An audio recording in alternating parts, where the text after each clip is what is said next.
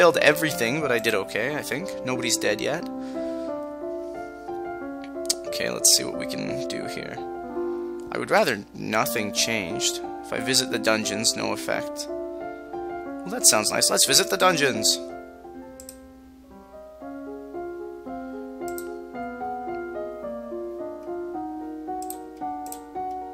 Swords. Beauty.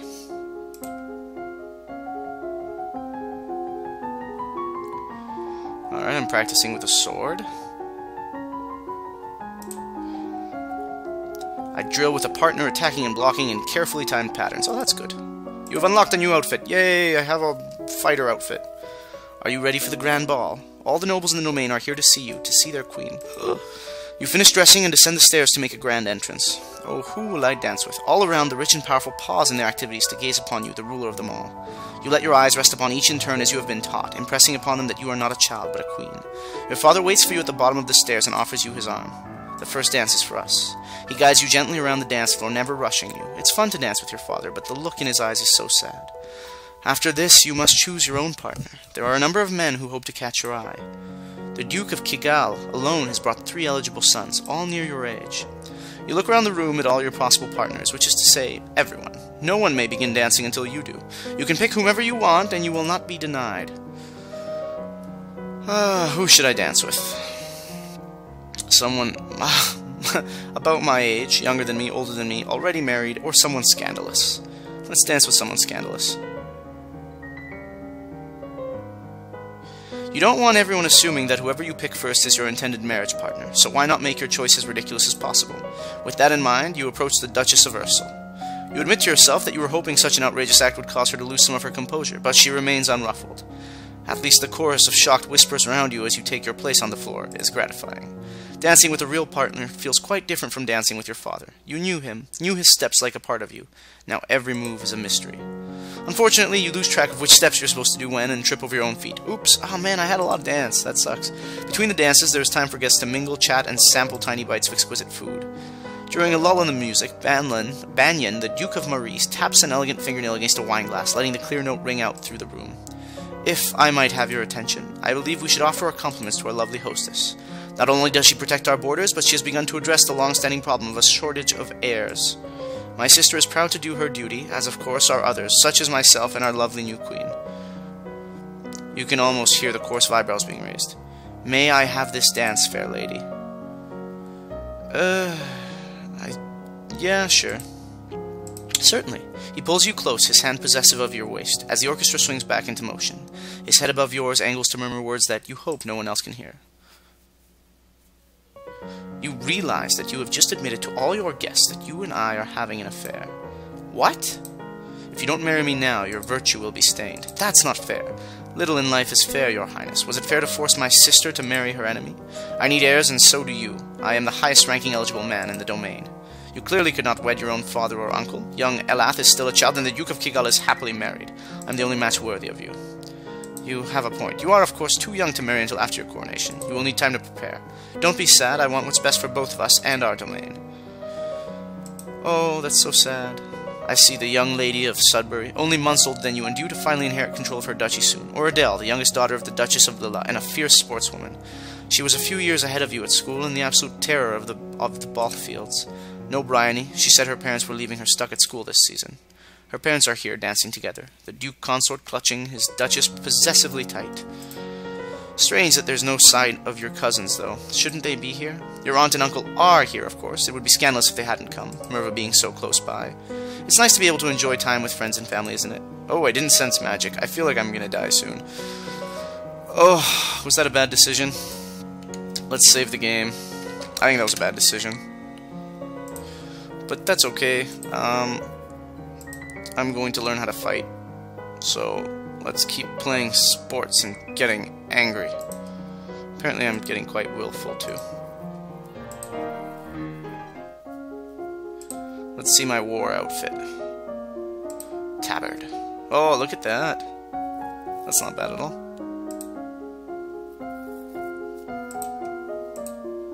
The ability to strike a target at range.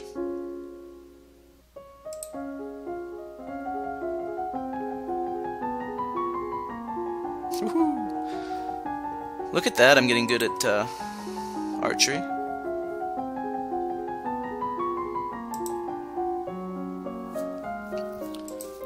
An engagement present? You open the box to reveal a little glass figure of a dancing girl, her hands held above her head. Display it. You're moving with such enthusiasm that you don't realize your father isn't alone until it's too late to avoid him and his companion. You are too kind, Jocelyn. Countess Siren, not a member of your circles. She's a bit more than a decade your senior, far too old to have ever been your friend, and yet not at all old as noble women go. She has 2 minor titles, no husband, and your father's arm in her grasp. How dare she make a move on your father? I'm going to shame her with silent scorn. You meet her eyes and imagine your mother's disapproving presence behind you. Her color pales and she releases her grip on your father's arm, mumbling an apology before hurrying out of the room. You have defeated her. Once she's gone, you raise an eyebrow at your father. This is the path that you have set us on. What do you mean? Your acts have made everyone think about preparations for the future. Caloris needs an heir. My brother, your Uncle Armand, is looking for a wife as well. One of us, at least, must produce more children. But, Mama, nothing can ever replace your mother. But we all have to do things that we don't want to do. You should be careful how you deal with people like Siren. You need the goodwill of your nobles as well as your commoners. There haven't been any problems so far. As queen, you must be aware of everything around you. I am paying attention to what's around me. Man, I have no intrigue. That's terrible. But that's okay. Right now we're working on being super violent and whatnot. I guess I could visit the dungeons. Okay. We're going to work on one more of archery and polearms. Yeah. I think that's fair. Right? Except that I should remove my outfit. There we go. My presence is 100. That's a good presence, holy cow. Alright, let's go ahead. We're gonna go ahead with archery and polearms. Seems crazy, but let's do it.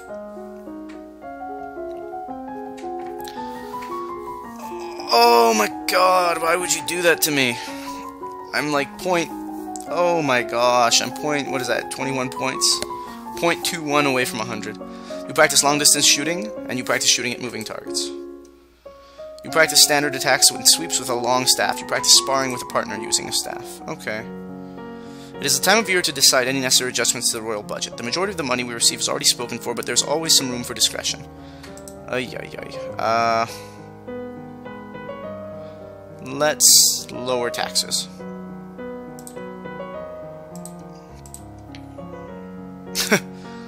Okay. Still angry, eh? Alright, we can, visit the dungeons!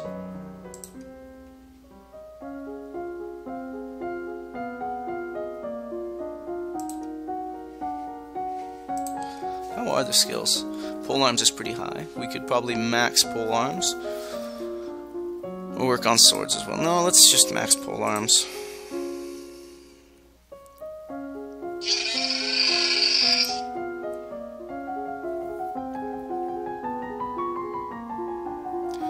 You practice special techniques with the staff, such as twirling it or using it to vault. You practice basic techniques with a long spear, controlling your thrust to penetrate specific targets. You practice basic swings with a halberd, building up your arm strength while learning to control the movement. You practice sparring with a wooden halberd versus a wooden sword, learning the dangers of overextending or allowing your opponent in too close. You practice with unusual weapons, such as the spite staff, the sword staff, and the volge. You have nothing more to learn about polearms. Well, there you go. If you admit you killed your wife, why do you think I'm going to set you free? Save me, your majesty. Wasn't my fault. Demons made me do it. Everyone knows the power of magical beasties. They used me. They twisted my fingers into chains. My wife found me screaming. She tried to shake me, and the chains wrapped around her. I need the priestesses to bless me and make me clean again. Demons that make you attack people. Is that even possible? You know what?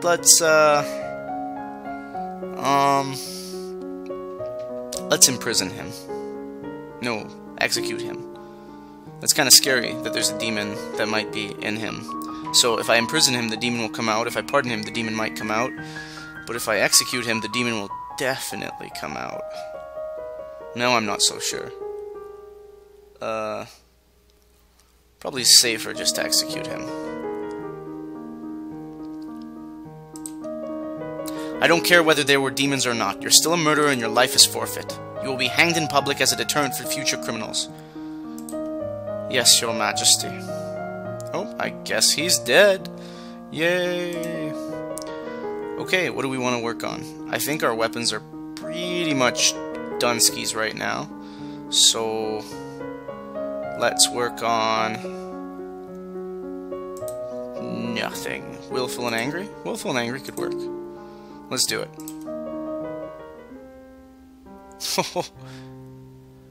Petty thieves and troublemakers, now suffering in the dark. They're obviously bad people, but seeing them so miserable still feels unfair. There must be a better way.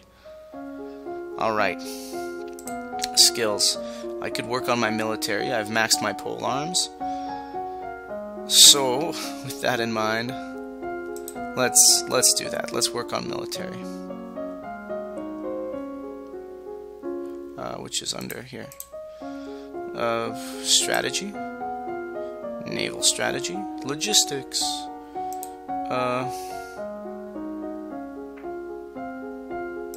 There we go. Logistics and strategy.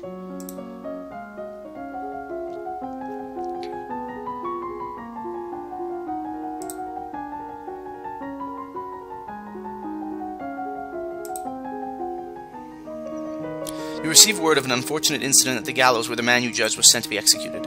As he was led to the platform, he suddenly lashed out with explosive magical power, killing several guards and spectators before making his escape. The population is buzzing with rumors of a secret cabal of evil lumens who sacrifice innocents in their dark rituals. Uh-oh. I knew there was something wrong with him. Let's increase... cheerful? I guess we'll go to attend the service.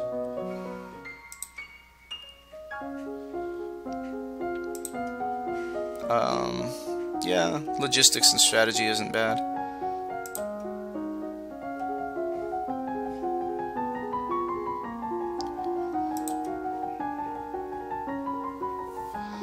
There we go, I'm getting okay. I feel like I'm about to die. Uh-oh, I regret to inform you that Fabian, the Earl of Titan and Duke Regent of Elath, has passed away. This isn't really a surprise, he was pretty old. The problem is the political implications. With the control of Elath in doubt, it falls to the crown to make decisions. Young Lord Adair will not reach his 15th birthday for over 2 years. He requires a regent. His stepmother Aris, the Duchess of Lilla, has petitioned that the boy be left in her care. This would, however, leave her in personal control of 2 neighboring duchies, which is generally forbidden. Okay, I know nothing. The boy does have a living grandfather, the Earl of Ishtar, or you might appoint an unrelated noble to act in his stead.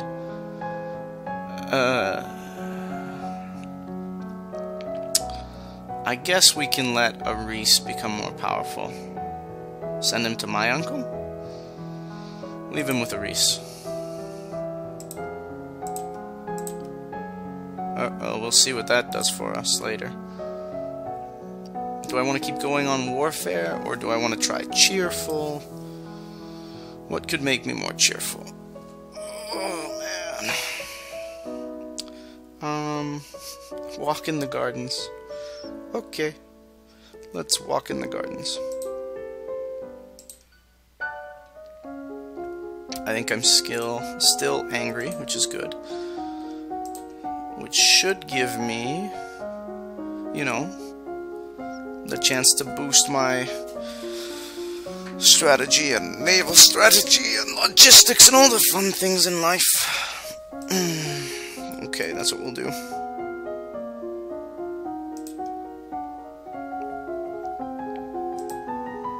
See, I'm starting to think that, I mean, there's certain things I'm noticing about the game, right? And, okay, I've unlocked a new outfit, which is nice, but I wonder how high the requirements are for most of these things. Oh, there's a woman here to see you. She is a musician and wishes crown paid